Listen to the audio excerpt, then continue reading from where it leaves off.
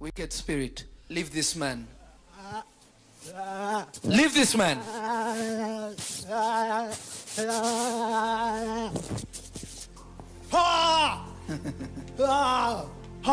You think this is normal, just a person thing? It's not. Now, leave him and never return. In the name of Jesus. I say ill too. Thank you, Jesus.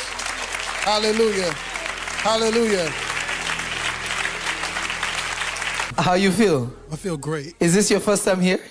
No. You've come here before? Yes, like this is my fourth time. This is your fourth time. Jesus loved you, just set you free. Amen. Clap for Jesus. Amen. Amen. Amen. You wicked spirit. Don't like you. You don't like me. I don't like you either. I love him. You, I don't. Leave him and never return. Take everything that you came with. The name of Jesus. Out. Out. No. Come out. I'm never leaving him. You are leaving him. See what I do to him. Watch. You want me to watch? Okay. Let's see what you're going to do. You see those shoes? I make them on fire. Let's see how you're going to stay in there. Shoes on fire. Shoes on fire. Shoes on fire. Shoes on fire. Shoes. I won't even touch you, just the shoes. Let them consume you. In the name of Jesus. In the name of Jesus. In the name of Jesus. Fine. Huh? How are you going to fight me? You can't even fight shoes. You see how demons bait you emotionally. Fight. Shoes on fire. They are powerless. It is deception. Amen. You see, to get you to act emotionally. Oh, you want to fight me, and then before you know it, you got in an emotional battle, they get you. Deep. You're not going to do anything to him. You're going to take everything that you brought, every covenant that you have with him. You are going to leave him. Your battle is not with me, it's with Jesus. If you can overcome him, then maybe you can overcome me, but that's impossible. So leave him and never return. Come out.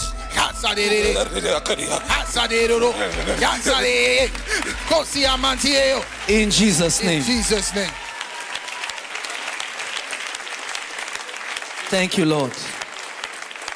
Thank you, Lord. Thank you, Jesus. My son, stand up. You're free. You are clapping is terrible. You don't know how to appreciate God. My son, come. Come to me. Are you okay? Yeah. You feel better? Yeah, I felt very angry. You felt very angry. Do you still feel angry? I'm sorry. No, it wasn't you. It's okay. It's okay. You see, you are free. Father, let your spirit be upon him. Feel him, that his life will never be the same again. Hallelujah, hallelujah, hallelujah. You're choking. I am choking. It's metallic taste and it's something is here. I don't know. It's not me. Look at me. Ah! Come out. In Jesus' name. In Jesus' name. You are free. Hallelujah. Hallelujah. Hallelujah. Hallelujah. Your clapping for Jesus is so cold. Voices. Shut love. What is up? Are you choking still? No, I'm better. I'm free. You see, this is why you need power. Amen. 2 years, I was not able to do anything. Every doctor was saying I'm healthy. But what was holding you? Inside something, the voice. For 2 years. 2 years. For 2 years. Yes. For 2 years, and it took 1 second for this thing to leave. Hallelujah. Hallelujah. Hallelujah. So tell me again, you went to the hospital and they could not understand what was happening to you. Every kind of MRIs, every kind of blood work, it was stopping me. Billion emergency rooms. They couldn't tell what's going on with me, but it was not my voice, and I kept crying. I was always full of courage. I was always supportive of others. I was always raising others. In the name of Jesus, all my choreographies were in the name of Jesus, and that voice just hold me tight. You see how demons are so wicked? Demons are very evil. May God punish Satan and his friends. Leave her. Go.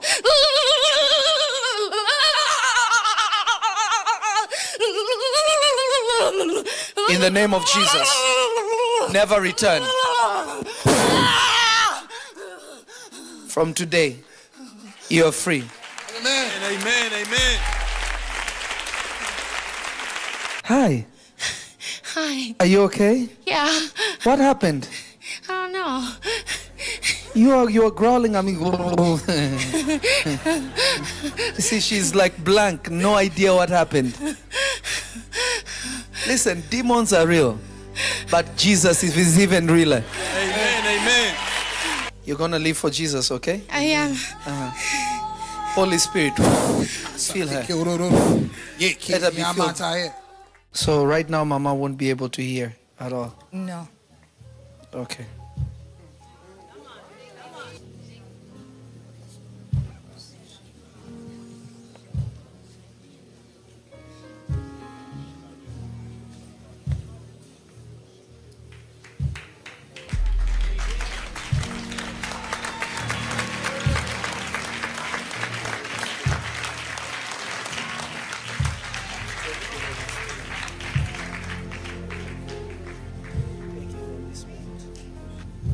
What's her name?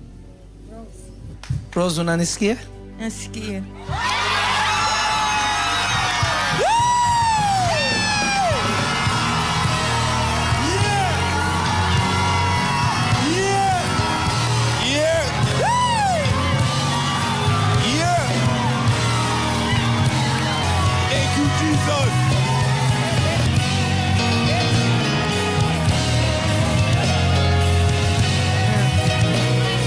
Mama?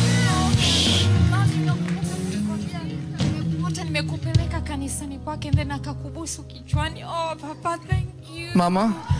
Mama Rose, unanisikia? Nakusikia.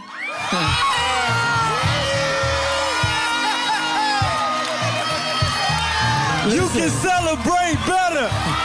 You can celebrate Jesus. Clap better. Njoo mama. For how long was Mama's ears like this? Years. Years. For years and years, yes. She even had an operation. Ask her when she looked at me, what did she feel happened? Wakati anakuombea, ulihisi nini au uliona nini? Sikusikia kitu chochote. Ukuhisi kitu chochote? Okay, umeona tu imekuwa sawa. Okay. Why are you crying? Because she's always worried about everybody else. And she's always praying for everyone else. But God remembered her. There is a woman that I saw in a vision.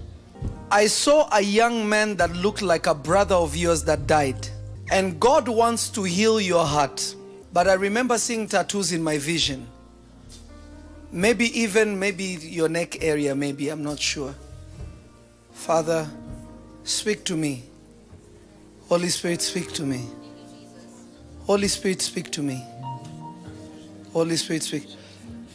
This young man was born in the early 90s, like 1990. May 1st. Sorry? May 1st, 1990. May 1st, 1990. There it is. Prophesy. Clap for Jesus. Clap for Jesus. Clap for Jesus. Do you have a tattoo on your neck? There she is. Clap for the Lord Jesus. Prophesy. But no, don't sit. Don't sit. Stand. Because one word is for everybody. Amen. The Lord told me that John, what is his name? John Darren. Prophesy. P. What's the last name? LaPierre. LaPierre. Prophesy. Wow. The Lord wants you to let go of what happened. Because this has been a burden for you. Yes. And it has caused you a lot of pain and a lot of distress. Yes. The Lord wants you to let go of it. The Lord wants you to let go of the loss. The Lord wants you to let go of the loss. Everybody that is in here, if you have lost somebody that you love, trust me, I have lost almost everybody. But the Lord says you need to let go of it. Right now, the person you're crying for is up there, wondering why the heck are you crying? Wow. If I could send you a postcard, I will tell you, miss you, don't want to be with you. Meet me up here. Amen, amen. I don't want to come down there. This word is not just for her. Attachments prevent us from entering into the promise of God. Learn to let go of people, of situations. When you let go, your hands are open to receive. Amen, amen, amen. You think you have the best, but God has ordained the best for you. Lift up your voice, say, Lord Jesus. Lord Jesus. Today I let go. Today I let go of hurts. of hurts. Of the past. Of the past. Relationships. Relationships That you took away. that you took away. Material things. Material things That you took away. that you took away. I am okay with it, Lord. I am okay with You it, Lord. know better. You know better. You know best. I prophesy success and more success. I receive. Increase upon increase. I receive it. Elevation upon elevation. I receive. Acceleration upon acceleration. I receive. In the name of Jesus. Lift up your voice and begin to receive it.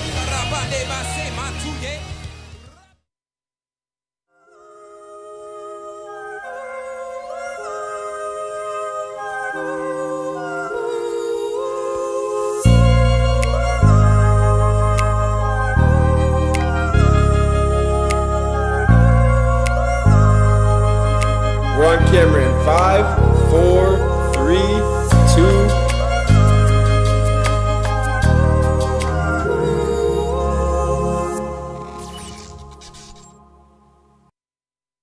May the Lord Jesus bless you all, no matter where you are. I believe that God is about to bless you, increase you, and transform your life forever.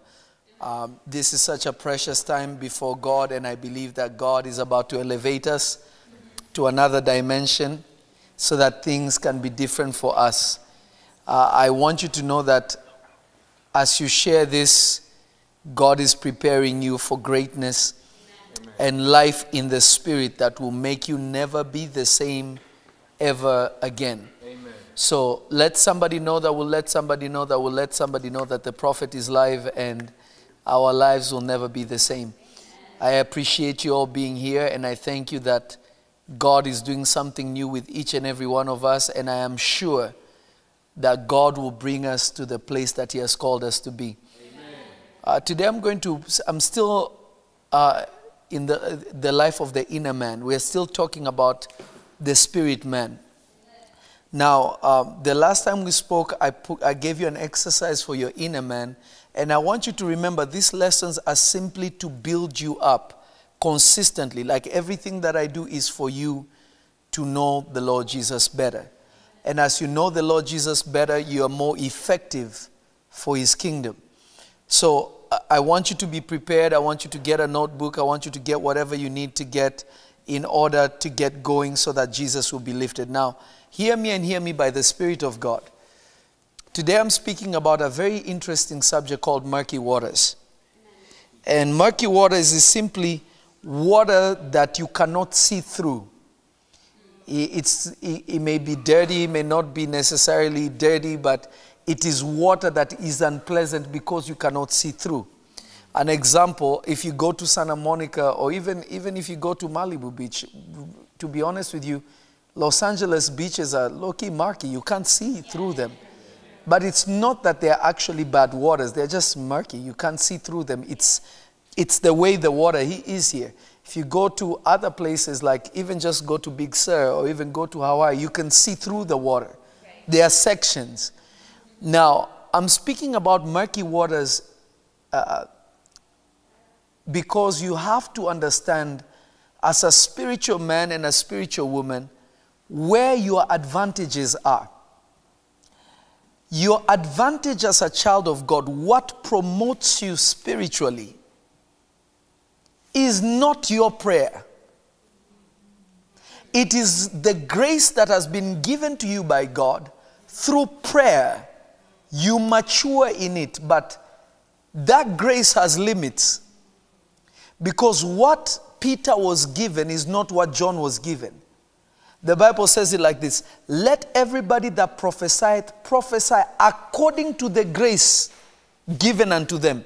It means Prophet Lovy has a different grace than the prophet maybe next door. Are you getting what I'm saying? The issue is, when you are not aware of this reality, you don't calculate your spiritual advantages. What do I mean by your spiritual advantage? There are people that God has placed on the earth to expedite and to mature your growth. Because grace can be bestowed. That's why it says grow in grace. If you cannot outgrow the grace that has been given to you, you need to find somebody with greater grace than you do in order for you to enter another dimension of grace. This is why the Bible says it like this: and the grace of our Lord Jesus Christ and the love of God. It means that Jesus, the man, walked with a different dimension of grace. Paul said it this way. He told his spiritual sons, ye are partakers of my grace, not our grace, my grace. Right now you are who you are, not because of the grace you have, but you have now partaken of my grace. But if you look at every single person scripturally that carried a certain amount of grace, there were always murky waters. Even our Lord Jesus was murky waters. I feel like I'm talking to myself. Even the Lord Jesus was murky waters. I hope you're getting ready. We're about to go somewhere. Moses was murky waters. Elijah was murky waters. Take it there. The issue with the church is this. The Bible says, the Lord said it very interestingly. Listen to what the Lord Jesus said. He said, you shall know them by what? Their fruits. Why did he say you will know them by their fruits? It meant that what they do does not produce. He did not say that they won't have fruits, but he said their fruits, you will taste it and it will have problems. it will not be ripe. It will not be something that you can eat. So you will identify them by their fruit, not by their sin. Now maybe you guys didn't get it. It did not say sin is not a fruit. A fruit is a positive thing. I don't know if somebody's getting me. I feel like somebody online needs to hear me. The Bible does not say you will know them by their sin. It says you will know them by their fruit. Sin is not good, but everybody sins. Everybody falls short of the glory of God. Some more than others. So you don't know who is of God because of their sin. You know who is being used by God, who is serving God by the quality of fruits. The quality of fruits reveal who somebody is, not their sin. Moses was a murderer. Moses was not only a murderer, Moses was somebody that came from an occultic background. I wish somebody could hear me. Moses came from an occultic background and he was also a murderer. Is somebody listening to me? So if we were going to measure what he did in his past, we would miss the fruits that Moses was bearing. Is this making sense? In order for you to recognize your spiritual advantage by who God has given you, you have to understand that you must have the capacity to look beyond murky waters. Because if you fail to look beyond murky waters, you are in trouble. Let's go to the scriptures real quick. Let's go to the scriptures real quick. John chapter 1, and I am going to read from verse 43. John chapter 1, and I'm going to read from verse 43. In no way am I saying go and sin. I never said that. No one needs to tell you to do that. You already make mistakes. But by the grace of God, our mistakes are lessening because of the work of the Holy Spirit inside of us. We are trying to live a pure life. We are trying to live a life that pleases God. So God is working on us. The truth is, I'm sorry to say this, you will never be perfect. Because the day you become perfect, you become God. God will never allow that. You become perfect as God molds you, not by your own strength. Impossible. And Jesus did not die for us because we are holy. He did not die for us because we are righteous. But he died so that he can make us those things. So God also looked beyond murky waters in order to redeem us. Because if he measured us according to fruits that we have not even produced, nobody can stand before God. I wish somebody could hear this. John chapter 1, and I'm going to read from verse 43. John chapter 1, and I'm going to read from verse 43. Listen to this. The next day, Jesus decided to go to Galilee. He found Philip and said to him, "Follow me." Now Philip was from Bethsaida, the city of Andrew and Peter. And Philip found Nathanael and said to him, "We have found him whom Moses in the law and also the prophets wrote, Jesus of Nazareth, the son of Joseph." I'm going to read verse 45 again. Philip found Nathanael, said to him, "We have found him whom Moses in the law and also the prophets wrote, Jesus of Nazareth, the son of Joseph." Nathanael said to him, "Can anything good come out of Nazareth?" Do you realize that Jesus was not believed as a prophet because of the city he was born from? Nazareth was the most lowliest city in the whole of Israel. It was Sin City of Israel. It was Las Vegas of Israel. So anything that was from Nazareth was not good.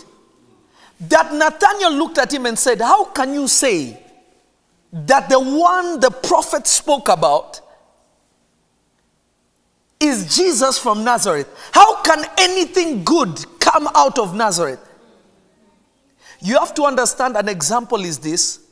Samson was a Nazarene. But most of the Nazarenes failed. Samson Delilah got him, he cut his hair, his eyes were gouged out. He was not a success story.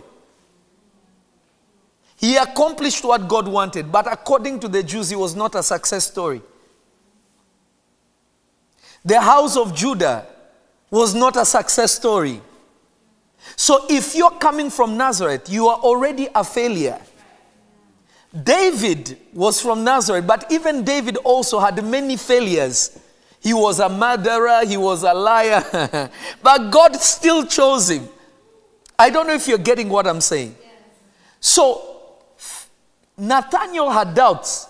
He said, how can anything good come out of Nazareth? This is the issue with so many of you. You miss your spiritual elevation because of the little grace that you have been bestowed, but you don't look at the quality of your fruits. The quality of fruits is determined by the grace of God bestowed on a person, not what you do. That is why Jesus said it like this. I wish people would take the words of the Lord Jesus seriously. The Lord Jesus said it this way. He said, unless you are in me and I in you, you can bear no fruits. You can do nothing. So whoever is producing high quality fruits, it means they are with Jesus more than you. Not because they pray better than you, but Jesus chose them to be closer to him more than you. I want you to understand this. This is what is killing the life of the inner man of a lot of Christians.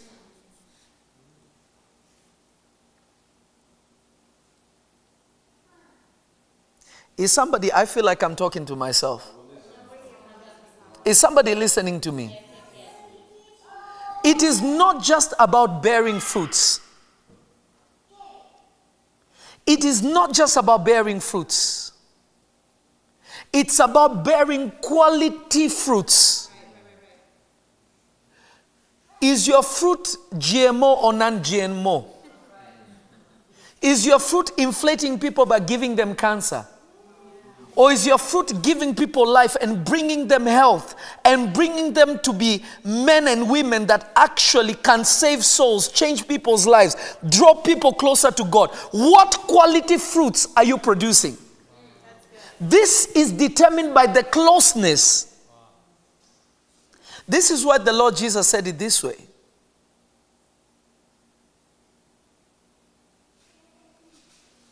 Jesus said it this way.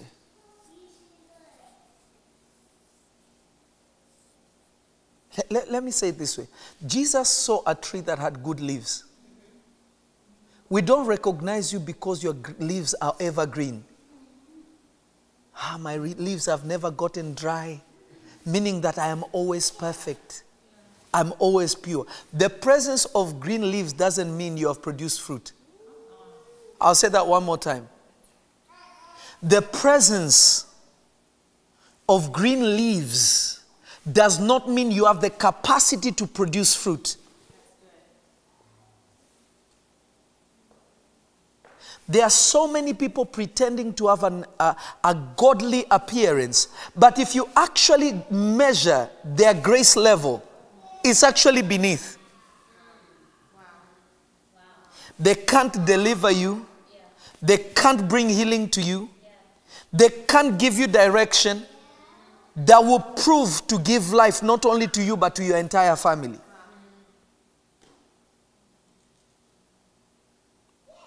Your roots can be deep. Your roots can be deep. It doesn't mean you have good fruits.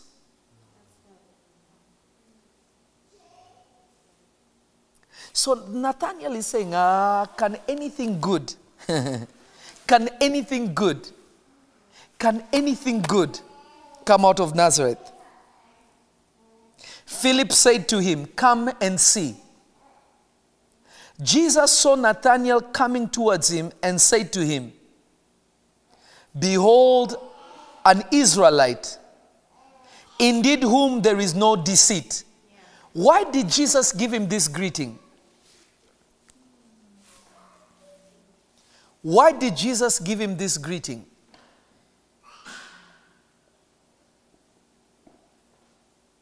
Are you sure you're here, people? Are you sure you're here?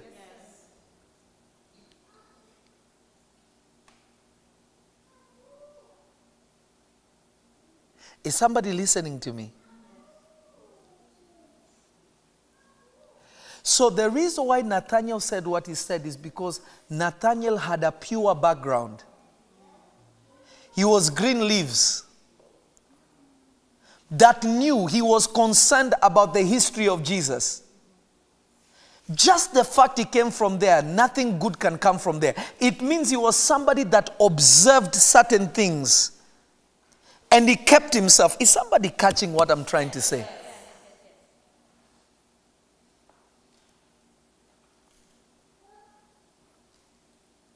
He had observed his life. He had checked himself. He knew. How can this guy be really the Messiah? So Philip tells him, come and see. But when he came to Jesus, Jesus began first by telling him that he's a man that deceit cannot get him. It means he was a studied man. But Jesus did not only give him that greeting, but Jesus did something extra. Jesus showed him the grace level, but Jesus also showed him that I know you. Nathanael said, how do you know me? Notice, Jesus said, this guy is a true Israelite, who there is no deceit. Jesus described his spiritual condition.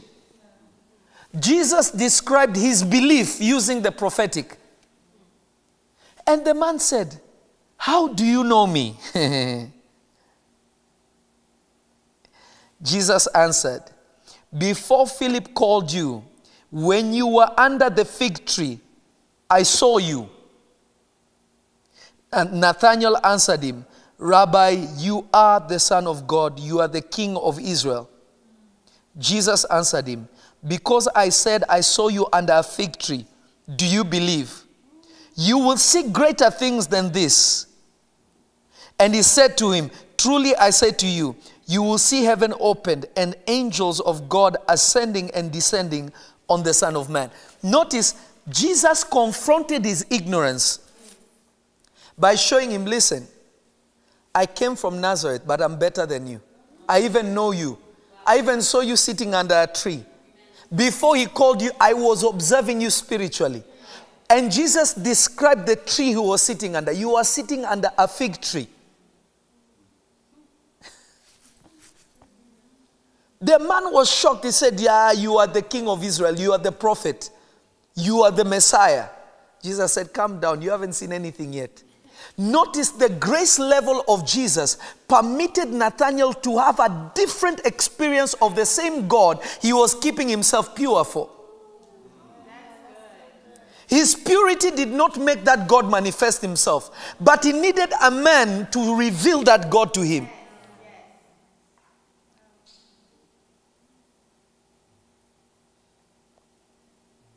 Is somebody getting this? Is somebody listening to me? Imagine a person that has kept himself,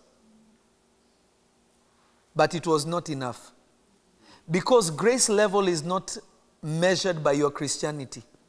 It's not measured by your spiritual life. It's measured by who you are with. The servant of Elisha had spiritual sight because of Elisha. He was protected because of Elisha, not because of him. When you begin to understand these realities, when you begin to know these truths, something within you truly begins to change. Truly begins to change.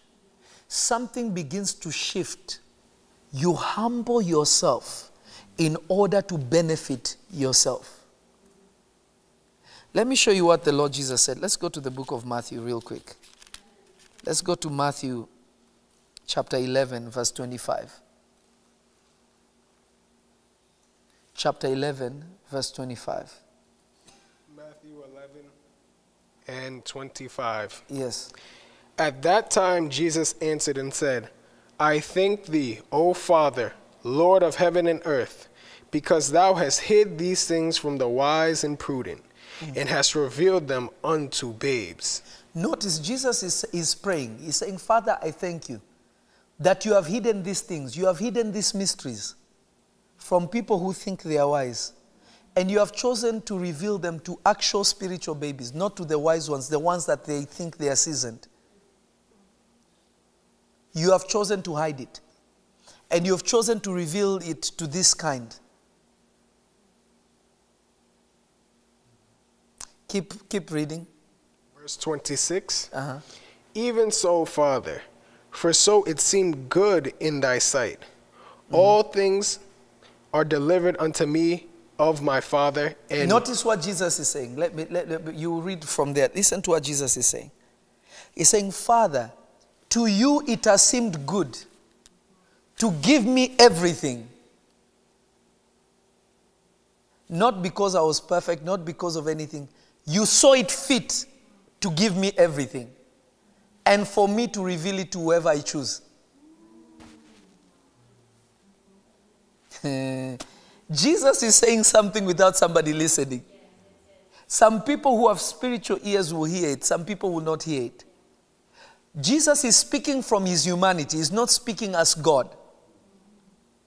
He's saying, Father, you saw it good to hide all these things from all these guys who think they are intelligent.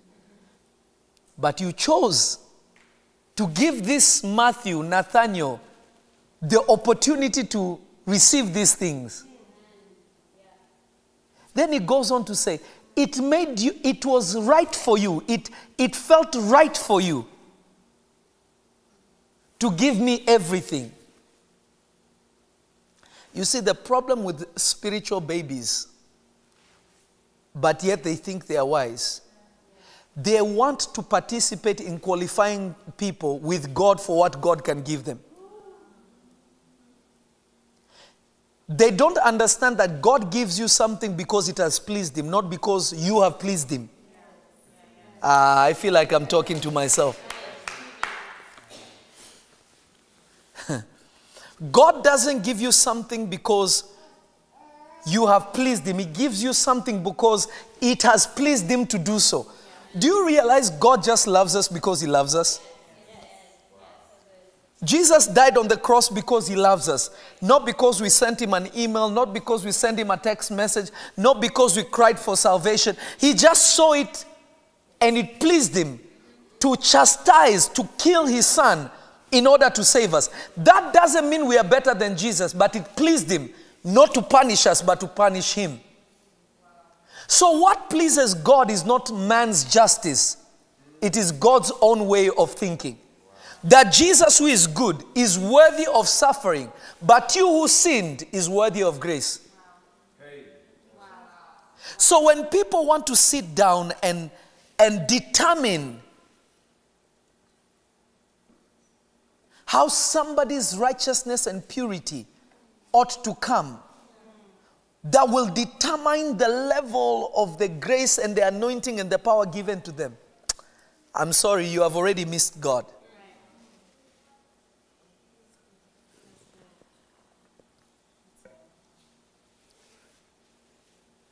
Is somebody listening to me? Yes. Can somebody hear me? Yes. Online people, can you hear me? God doesn't even see your faults.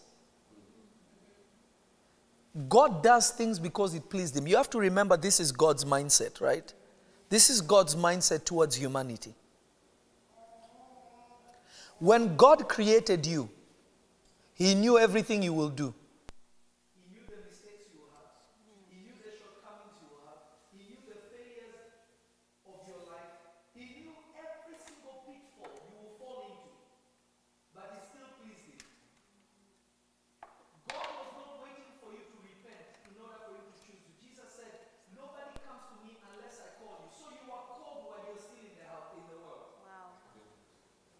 You were called while you were still in the world.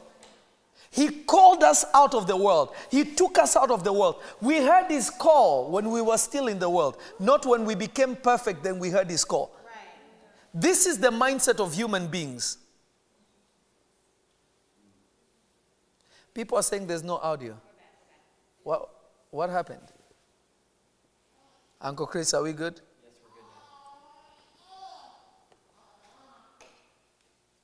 now. So I have no idea where it cut off so that I can help.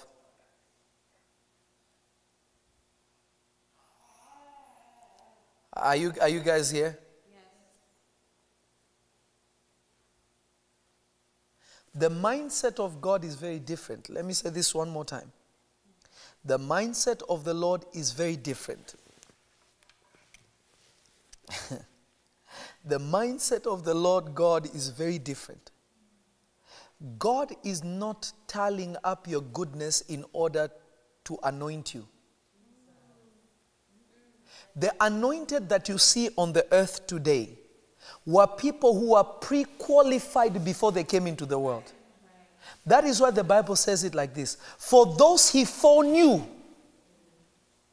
he also qualified. He also justified. Notice God is already he's dealing with foreknowledge. He's not dealing with what people saw you doing yesterday.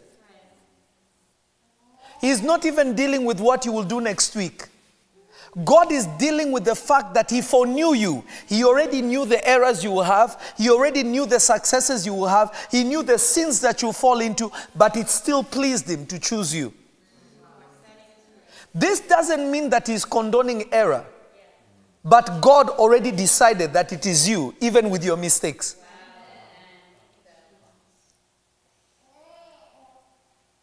So the eyes of God and the ways of God are definitely not like men. So if you don't understand this, you will not understand how to receive grace that others carry. Because 99.999%, actually that's even good, 100% of the most anointed people are the most murkiest of them all. I'm one of them and I'm saying it. Murky waters big time. If you look at their past, you will think that they are doing witchcraft. In fact, many times I know people that used to come to the house, sit down at their house, ask me questions, and they didn't know that I already saw where they are. And I knew this one is not going to stay with me.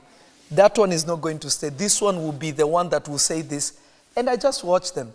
They ask me questions and ask me questions. I just say, keep coming. God will help you. After a few months, they'll be the first one to say, God told me he does witchcraft. But when people are being delivered, people are being healed, they were there shouting, amen. This is the nature of men. This is the nature of men. This is the nature of men. Men want to assist God in deciding who is anointed. They want to assist God in deciding who God should anoint. They want to sit in the council of God and say, God, I have also been observing Lovy Elias. He's not ready for the next level. Who are you?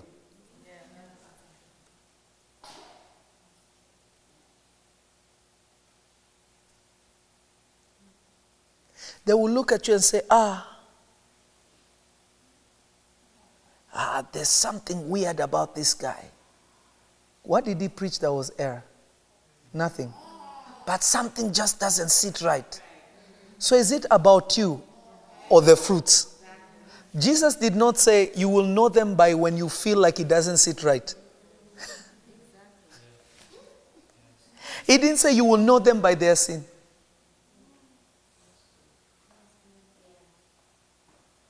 You will know them by their fruits. So Jesus is saying, Father, I thank you that you have hidden these things from those who think they are wise, but you have revealed it to the children. it pleased you to give me everything. Not I worked for it. It pleased you to give me everything. Please keep reading, Musa. I'm at verse 27. All things are delivered unto me of my Father, and no man knoweth the Son but the Father, neither knoweth any man the Father save the Son, and he to whomsoever the Son will reveal him. Notice this. What many don't understand about grace is this. The grace I carry also carries a dimension of God that I am the only one who can reveal. And I can reveal him to whomever I choose. It's not mandatory. Do you realize Elijah did not want to reveal his God to Elisha? He anointed Elisha and wanted Elisha to remain with the grace that he was given by God. Elisha, being wise, he said, no, I'm going to serve this guy. And served Elijah with everything that was in him. Chased down Elijah wherever Elijah went. Elijah told him, you know I'm leaving soon. What can I do for you? He said, I want a double portion of your spirit. He said, why are you asking such a heavy thing? Why are you asking such? The Bible says it in King James, you are asking for a hard thing. It didn't mean it is difficult to give, because if you look at how he gave it to him, it was actually easy. What he meant was that, why are you asking for such a deep thing? You know, when the Bible says, is there anything too hard for God? It is not saying that there is something hard for God. The word hard there actually means, or difficult means wonderful. Elijah was telling him, why are you asking for something so glorious? Who alerted you to ask for something like this? And then he tells him, if you see me being taken up, then what you're asking for will be yours. Then the same Elijah began to trick him to tell him, I'm going to go and pray in the corner. I'll be back. Elisha's like, no, I'm coming with you. Elijah tried to dodge him until Elijah said, all right, let's go to the Jordan. I'm about to be taken. When they cross the Jordan, the chariot of fire scoops him. Elisha cries, my father, the chariot of Israel. Then Elijah looked back. He said, man, he saw me being taken. I have to keep my word. Took off his jacket and threw it to him. And the moment he put it on, he received what the man had. Notice, the manifestations of God Elisha experienced, he was not going to experience by himself.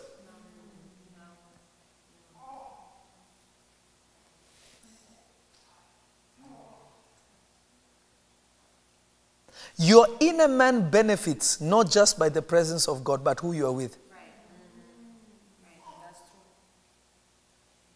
The Bible says that God was talking to Samuel. Samuel couldn't hear God. He thought it was Eli calling him. And Eli is rejected by God. God doesn't want to talk to Eli anymore. God has already decided that the house of Eli is going to die. His children have disobeyed God and their father did not correct them. So he was angry with Eli and his children. But God is talking to Samuel. And Samuel cannot connect with God. There is something that is off. Samuel can hear Eli, his father. Because what God wants Samuel to have is something he gave to Eli. And Eli has not released it. God cannot override Eli and take it from him and give it to Samuel. He can't. So every time God comes to Samuel, Samuel only sees Eli. You guys didn't get it. So every time he will perceive God, he will perceive Eli. He will not perceive the Holy Spirit. He will not perceive the power of God. He is only hearing Eli calling him. He goes to Eli and said, Dad, did you call me? He said, no, I didn't call you. Go back to sleep. He went back to sleep. Samuel, he got up again. He went and he said, Dad, you called me. He said, no, I didn't call you. Notice even the voice, the tone was exactly Eli's voice. Samuel was supposed to occupy the office of Eli. Can I tell you a secret about hearing the voice of God? Can I really tell you this? Who wants to really hear this? I'm actually going to tell you something crazy. I want somebody to type, I want to hear God. I want somebody to type, I want to hear God.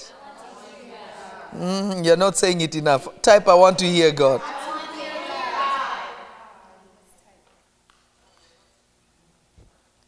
I want somebody to type, I want to hear God. This is about to be crazy. Comment section blowing up, sir.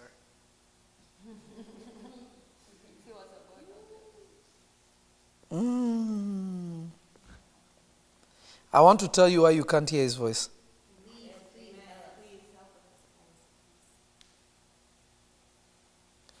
Listen to what the Lord Jesus said.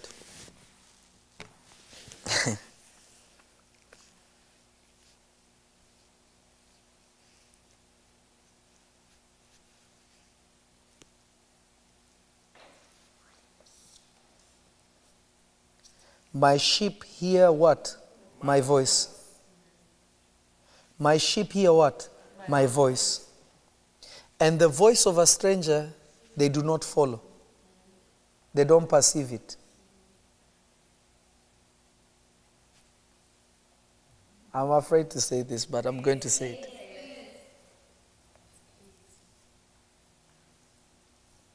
The Holy Spirit doesn't have a voice. God is the word, not a voice. Prophetic school. When I hear the voice of God, I hear the voice of my Father.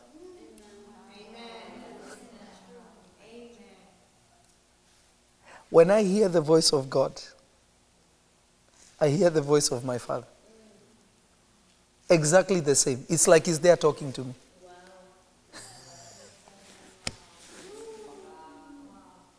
When Elisha came from the river, they saw him. They said, surely the spirit of Elijah is upon him, not the spirit of the Lord. The dimension he was going to function in, it was God personified in Elijah. Every time Joshua heard the voice of God, he heard the voice of Moses. Every time the disciples heard the voice of God, they heard the voice of Jesus. You guys just missed it. This is a mystery. It is not a feeling. No, there is a voice. There is an audible dimension, but it sounds like a man.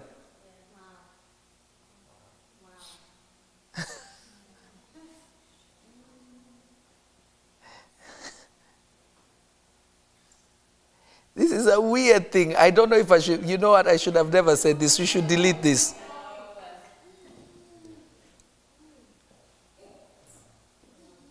Do you notice every time you say you had a voice, it's actually a feeling?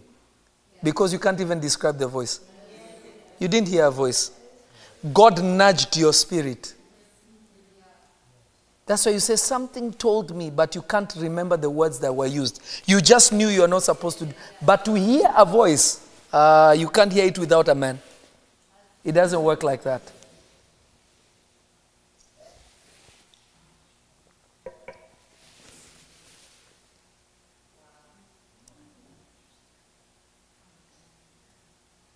So when you sit there and you're like, in the mighty name of Jesus, Father, speak to me clearly.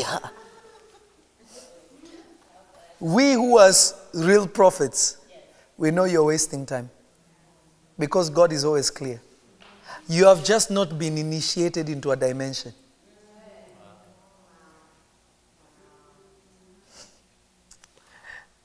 Not saying that you don't hear from God. You do. You just don't hear the voice.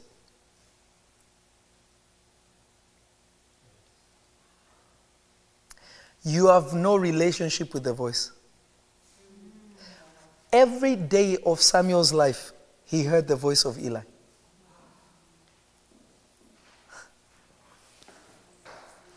God is just the word, not the voice.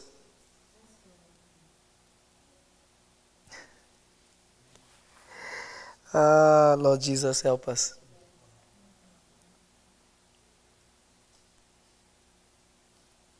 This is why Samuel looked at Saul and told Saul, eat with me. He prepared food, they ate together. He had lamb that he had put together. He told his servant, remember what the piece of meat I told you to keep, bring it to me, cook it. I'm going to eat with Saul. He ate something with him. Told him, sleep. In the morning, I will give you prophetic instruction. You will go to this place. You will meet these people. You will give them this. Then when you meet the company of the prophets, the prophetic spirit will come upon you and you will prophesy. So even Saul, until when God rejected him, the only voice he had was the voice of who? Samuel. All his life. When God rejected him, notice that the Bible says something very interesting. He said, Saul tried to hear from God. He tried through dreams, he could not hear. He tried through this, he could not hear. He tried through this, he could not hear. Because the manifestation of Samuel was not coming. So when he went to find a woman with a familiar spirit, he demanded Samuel, not God. You people don't get it. These are prophetic secrets. I'm just keeping my mouth shut. I won't say anymore. In short,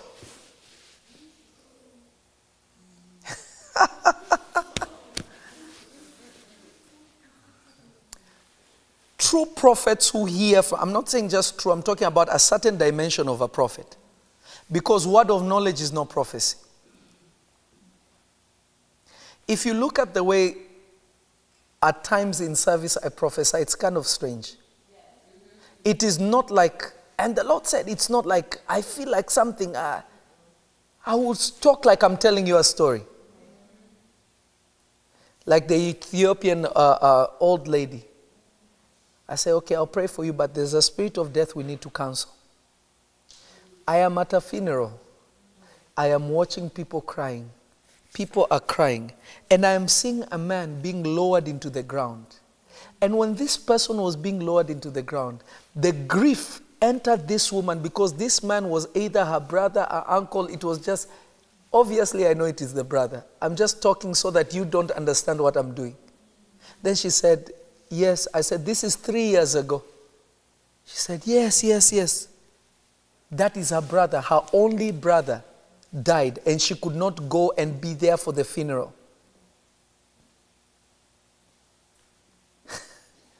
Notice this is different than there is something happening. God is bringing a blessing. No, this is very different. It is very specific, precise to a certain particular area. It is not normal. It is not word of knowledge. Prophecy is different. Somebody has to speak to you. Let me add another flavor to this. A little flavor to this, and then I think we'll cut this part off. I'll tell the editors to take this off. As long as this is up, I'll give it like a few hours, but I'll cut out this part. Now we can do that, right? Now we can do that on YouTube, right? Yeah, we're going to take that part out. But listen to this.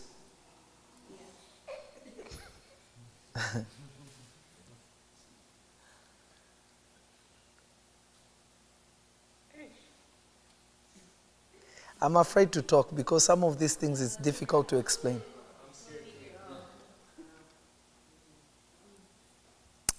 Do you realize, are you ready for this? When God wanted to destroy, what was that? I always forget his name. Ahab. God wanted him to die at Ramah-Gilead, right? The Bible says, and a spirit came before God. They don't tell you the identity of the spirit. And a spirit came before God and said, I will go and be a lying spirit in the mouth of the prophet. Yeah. And God said, wow, go and you will succeed. Go and do it. you will 100,000,000% succeed. And a spirit came and presented itself, not an angel. Because the man of God, the prophet, is saying, I saw the Lord sitting on his throne, angels on his right side and angels on his left side. And God is discussing, how can we make this guy go and die? Then a spirit came before God. Who is this spirit?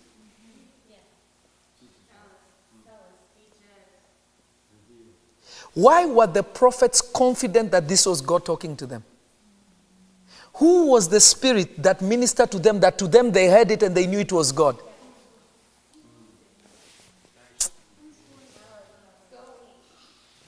I've left that as a mystery for you. I won't tell you. Remember, this is around the time of Elijah. This is around the time of who? Elijah. I'm not saying it is Elijah. This is around the time of Elijah, where there were many prophets in Israel. God is deep.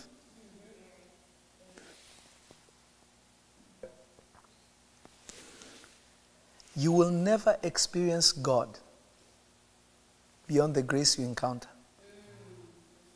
What you have is sufficient for salvation and whatever God gives you as a gift. But there are levels and dimensions that God gave people, not because they are good. He just wanted to. It pleased him to hide it from you. That he will take a certain level of humility, a certain level of soberness in order for you to capture it.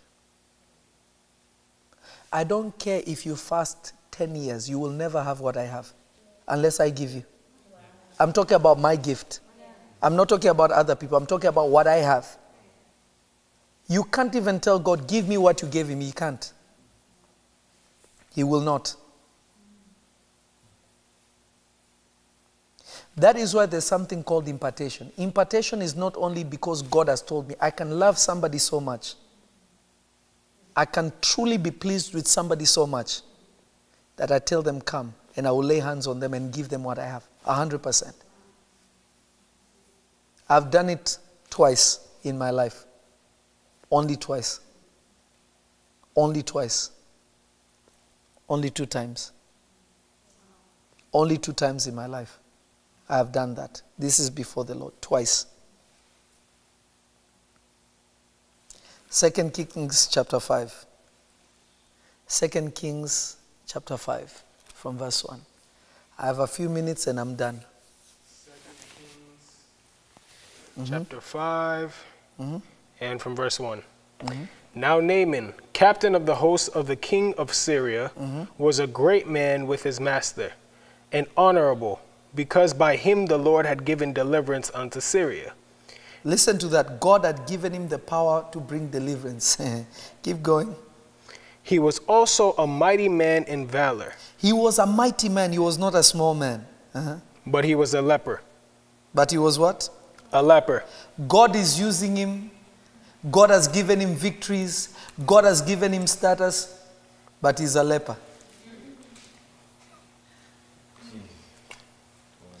You know, God is such a mystery.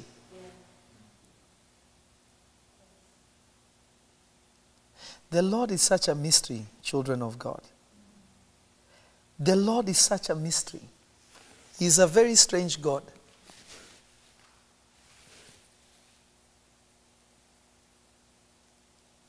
The Lord is such a mystery. God has blessed him, anointed him, given him power to win wars. God has given him status, but God is not healing him. Do you know what a leper was in those days? To have leprosy was like having AIDS. It was like you have COVID, you will kill everybody.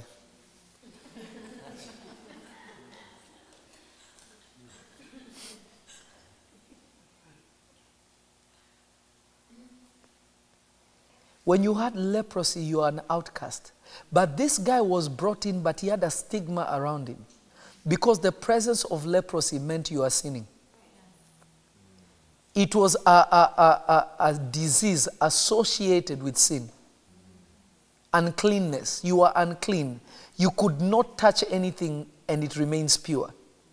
It means he won wars, but he was impure.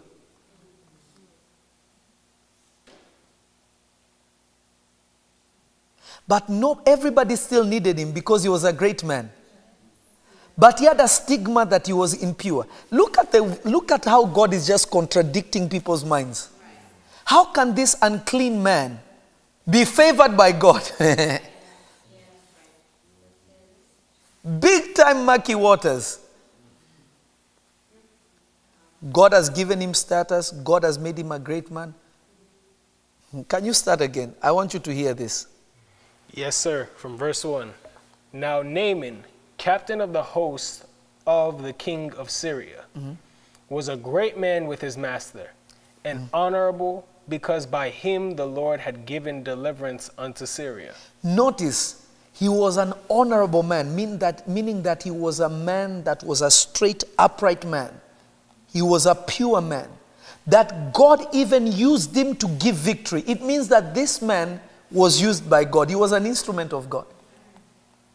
Great man, great status, servant of God. Leprosy. Those who are spiritual know that, what did you do or what did your parents do? So it means God can use you even though you are in murky waters. Those who know him internally is a pure man. But those who know him from outside, they know something is wrong. But his fruits said that God is using him. His body is saying something different. So imagine if you judged his fruits based on him and not what he produced.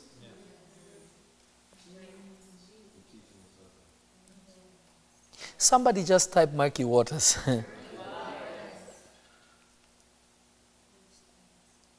Oh Lord Jesus. God is a strange God.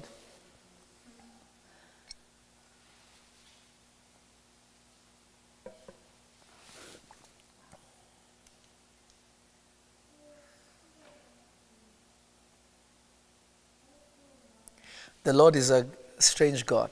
This is why Revealed is such an important series that we are doing. Not just series, but the whole show. This series, I don't know why I keep saying series, but Revealed, the show, is really important because my goal is to bring you into greater enlightenment by the Spirit of God.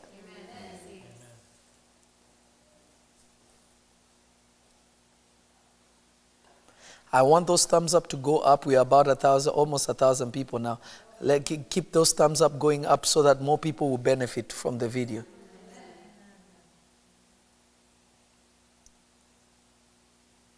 So hear me and hear me well.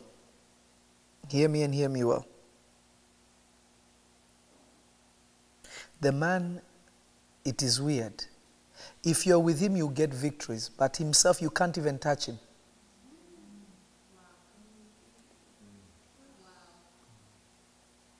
There is somebody who is carrying your miracle. That if your eyes are not open, you'll be afraid to touch him. Can I tell you something funny? I haven't done anything. I am what I am. You like me, you don't like me. I don't like you either. It does nothing to me. I love you. I don't have to like you. We don't have to be best friends or anything. I'm cool. I just am what I am. Those who know me close, they know what kind of person I am. I'm the same one sitting here and I'm the same one out there. I live for the Lord. But there are people who have heard stuff from people who have never even been close to me. Don't know anything about me. But they may be sitting out there saying, I don't know about that guy. He blows on people. That's witchcraft. And you stay possessed. You stay diseased. You stay within limitations because you think that the person is stained. But actually, God used that to hide him from you, to see if you're spiritually mature. And if you see him, then it means you're ready for your next level because that person carries it. So God is playing you. There's something the Lord Jesus said in the Gospels that is in the Gospels that is really funny. He said this to the Israelites. He said, "You fools, don't you know that God has set you up? How will you escape the day of judgment? Don't you know that God is looking for somebody to pay for the blood of the prophets that you killed, some in the temple, some in the streets? Don't you know he has sent people right now for you to kill them so that he can find somebody to punish for these things?" Let me tell you about punishment. Hell is eternal damnation. But whatever you do on earth, you must reap it on earth. Yeah. He has to come back to you here on earth. Before you even get buried or anything, you have to go through it here. So Jesus is telling them, don't you guys see that you are set up by God? So God can set you up. If you see it, you have a breakthrough. If you don't see it, whooping.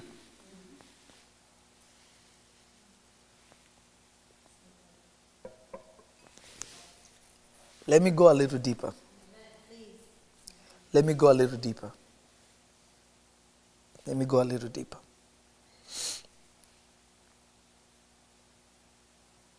So the man cannot be touched.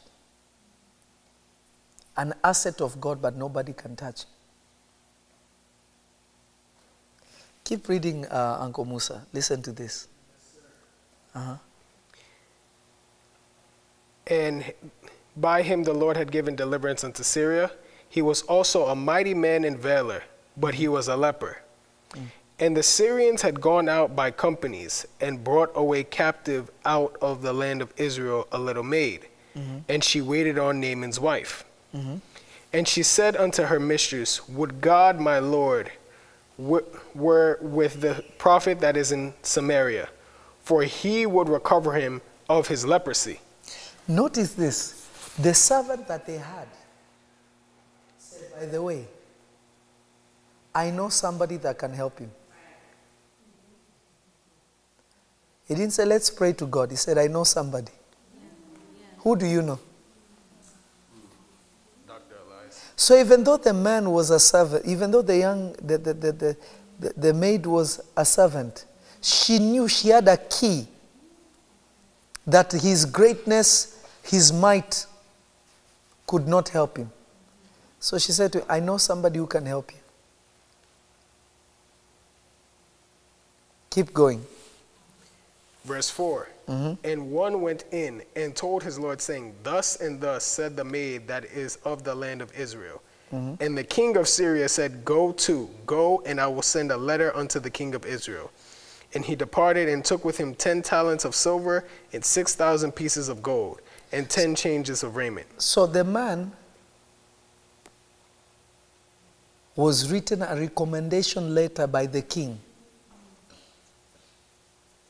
Some of you have burnt bridges with certain people that in your great day of need, can I be honest with you? There are certain people, if they call me, I will never answer. Unless God tells me, I'm not answering. Yeah. You dishonor me, but when you're in need, you need my gift. Nah. Unless the Lord tells me, I'm not doing it. Jesus said, do not cast your pearls to who? Swine. Because the same person you will help them today, next week, they will be the same one that will bash you. I've seen it so many times. There are certain things I used to think it's mean. I just realized that I was the one who was immature. Jesus never gave his time to people who dishonored him. He didn't force himself.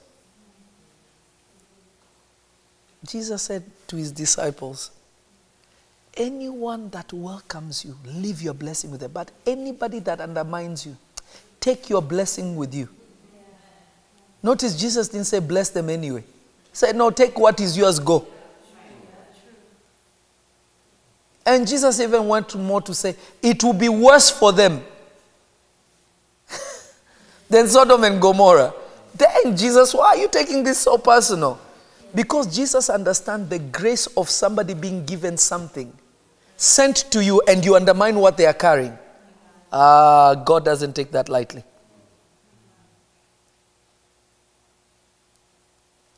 Keep reading, watch this. So the man carried a lot of money to go to Israel. Keep going. Verse 6. And he brought the letter to the king of Israel, saying, now when this letter is come unto thee, behold, I have therewith sent Naaman my servant to thee, that thou mayest recover him of his leprosy. And it came to pass, when the king of Israel had read the letter, that he rent his clothes and said, am I God, to kill and to make alive, that this man doth send unto me to recover a man of his leprosy? Wherefore consider, I pray you, and see how he seeketh a quarrel against me. So the king panicked because when the king wrote the recommendation letter, he wrote to the king saying, I've been told that you have the ability to cure my guy. Do you get what I'm saying? It was not written to Elisha. It was written to the king. So the king panicked.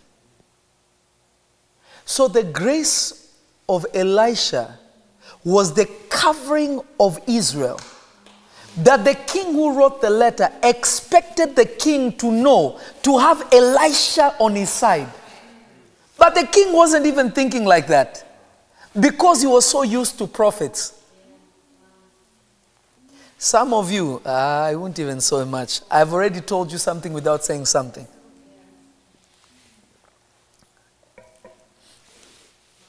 The king started, he said, these guys were looking for war. But he doesn't know that Elisha's grace has gone beyond the borders.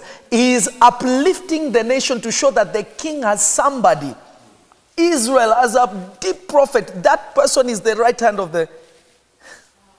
That is why you find ancient cultures, and even today, some do it with dark power, some do it with witchcraft, some do it the right way. Great leaders always have spiritual people around them. 100%. 100%. One of my spiritual sons is one of the greatest mixed martial artists in the world.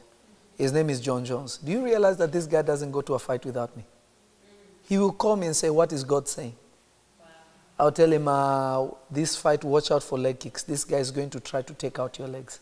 Wow. This one, watch out for this. This one, you will pull through this way. Should I sign this or no? No. This one, go with this one.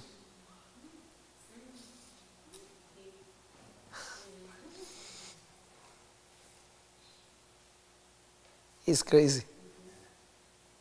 So the king never used Elisha as an asset.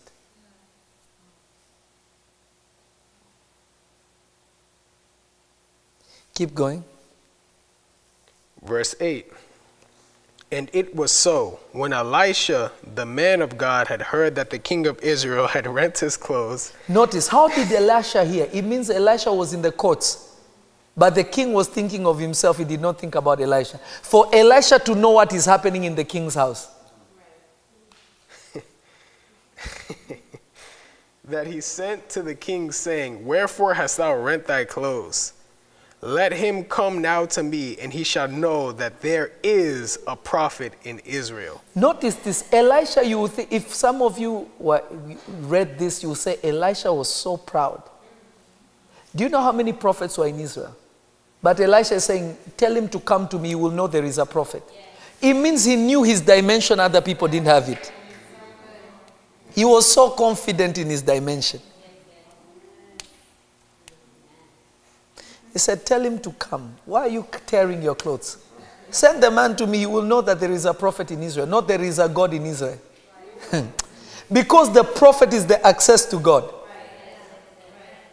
The man of God is the portal to God. The king also prays. He's not a pagan. But the prophet is saying, let him come. You will know there is a prophet in Israel. You all know the story because of time. You all know the story. This is what happens. The man comes to him. Elisha, he comes with a little attitude. Elisha tells him, go and bathe yourself in murky waters. The Jordan is not clean waters. Dirty waters. Go and bathe yourself in murky waters. The guy was angry. He said, yo, don't we have better springs in our own country? The guy was upset. He was about to leave. Not even ready to give an offering. He was upset, angry. Then his servant told him, my master, you came from that nation with all the springs that were good. It never cleansed you. You see, some of you don't keep record of all the good things you've been doing. Where did he take you? How did he benefit you? How did he benefit you? He didn't do anything for you. You were good, loved by God. But what did it produce for you? Zero. Nada. Nothing at all. Nothing. Then his servant told him, what do you have to lose? You see, some of you, you want to protect your reputation at the cost of your miracle. You want to protect your status at the cost of your miracle. You want to protect your stand in society at the cost of your miracle. Yet when you're suffering, those people who you're trying to please are not there.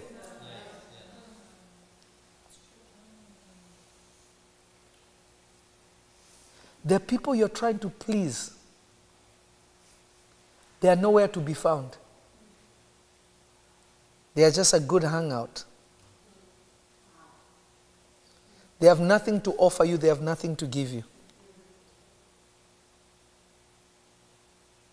Let me use like an example my son who is sitting here. He told me a story about how I prophesied to him towards the end of the year. And he said that he made more money than he had ever made until that point. Things just opened up like crazy. What he asked God to make, he made even way more surpassed what he thought that he should make. Right? Now you imagine somebody comes and tells you, he's a false prophet.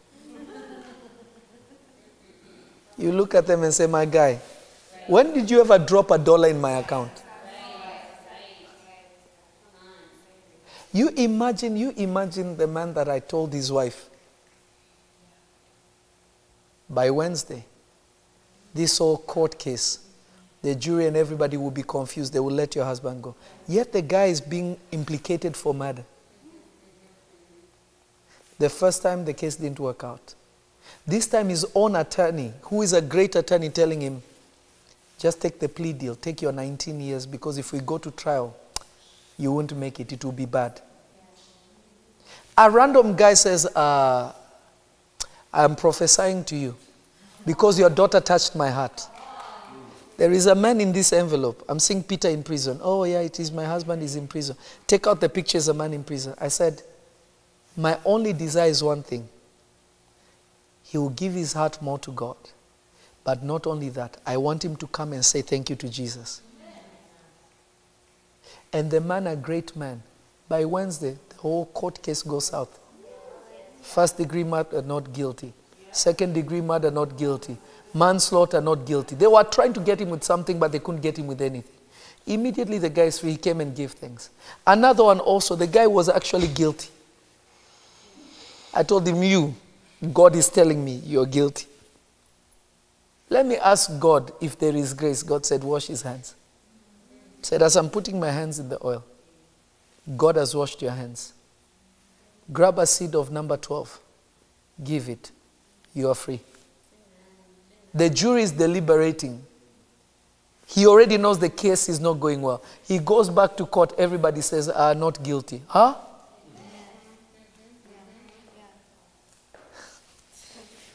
There is a God in heaven.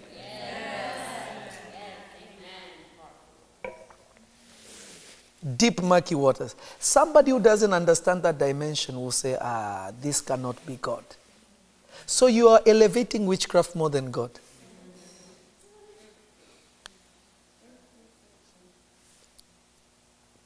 Who controls the hearts of men? Is it not God? Is it not him who hardened the heart of Pharaoh and also loosened it?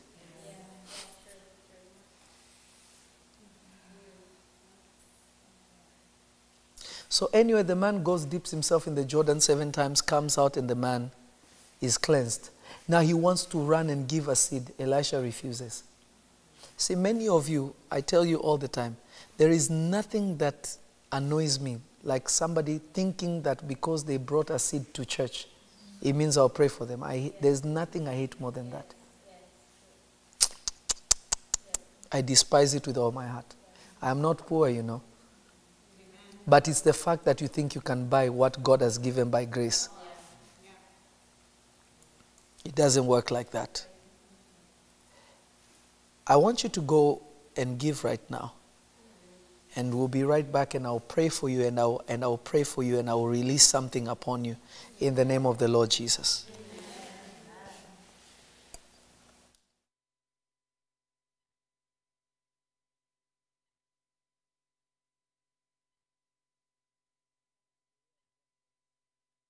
Let us worship and bow down, for He is our God. He is our God. Let us make a joyful sound unto our God, unto our God. Let us worship and bow down, for He is our God. He is our God. Let us make a joyful sound unto our God, unto our God. He's been good to us, so good. He's been good to us, so good.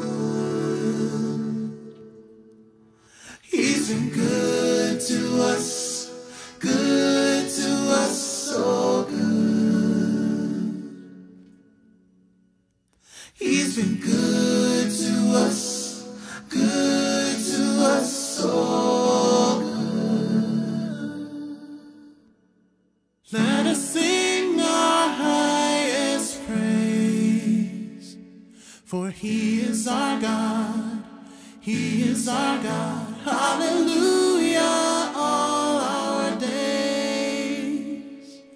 Unto our God, unto our God, let us sing our highest praise.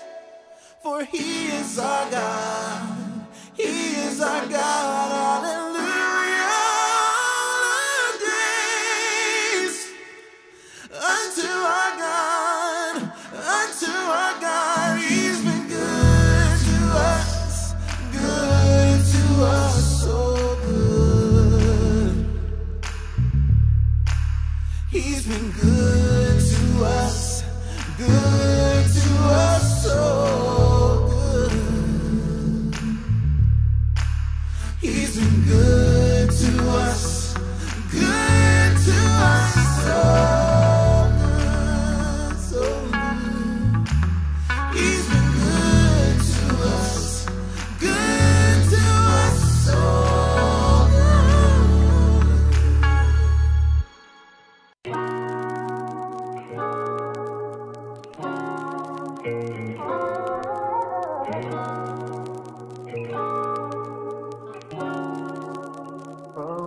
When you call, I'm on my way. I'll be there, I won't delay. You know I'm always available to you, If you send me, I will go. My God, all to thee I owe. You know I'm always available to you, You know I'm available. You know you can always call. Whatever you need from me, you know I won't drop the ball. You know you my all in all. I know you the God of all. So just tell me what to do. I know you can never lose. My storage is vacant. I'm yours for the taking. Lord, use me however you see fit.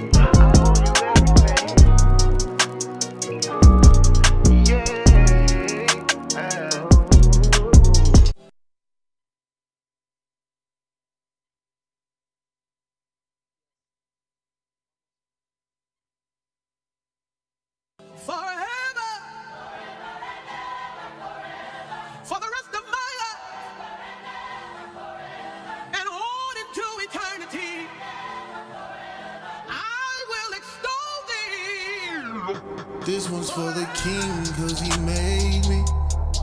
This one's for my God, cause he saved me. So I'ma lift your name on a daily. Forever and always I will praise thee. This one's for my Lord and Savior, my Yahweh, all to thee again. Jesus, may you reign forever. Use me as you will. I'ma give you praise cause I'm breathing. I don't care who say that I'm tweaking. I'ma bless your name, sweet Jesus. It don't matter noonday or the evening, Monday, Tuesday or the weekend. Forever, I will worship forever. Forever, forever, forever, forever, forever. Send me, I will go. All to thee I owe. All this grace and mercy won't leave me alone. Jehovah Shiloh, on my knees I go, cause I know where my help comes from. I'ma give you praise cause I'm breathing. I don't care who say that I'm tweaking. I'ma bless your name, sweet Jesus. It don't matter noonday or the evening, Monday, Tuesday or the weekend. Forever, I will worship forever. Forever, forever, forever, forever, forever, forever,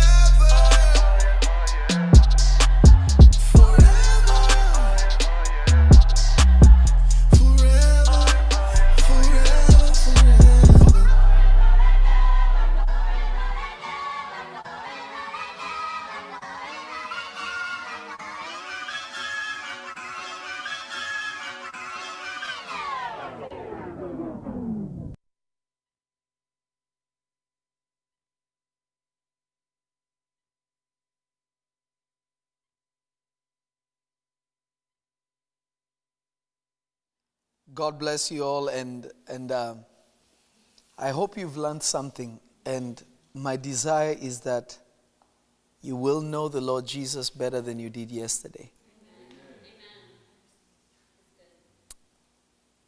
God is taking us somewhere. We are a different kind of generation. We are a generation that will see the might, the power, the glory of God than any other generation. But there are some that will be so dry, drier than the bones in the valley of dry bones. Because they just are not, they are woke but they are asleep at the same time. The prayer here is this, that you'll be shifted. That is truly the prayer that I carry in my heart. This is something that I desire for you, and I know the Lord God truly, truly, truly desires it for you also. I will pray for you. I want you to listen to this again and understand that never allow for somebody to remove you from what is benefiting you. Don't be a fool, be wise. Father, I pray for your amazing people, your people whom you have blessed, whom you have raised up, whom you have caused to become the greatness and the beauty of God. Father, I pray,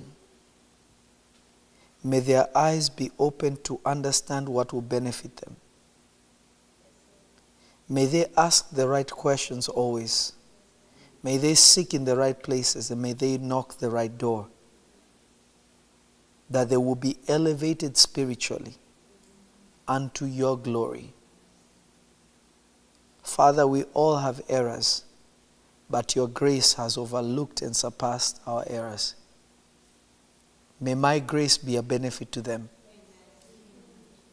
May it bring them to the place not only of expectation, but also of transformation. Lord, I thank you for your goodness and your kindness, and I thank you that you have done it. In Jesus' name, amen. You are so loved by the Lord, and the best is yet to come. Cappuccino. See you tomorrow.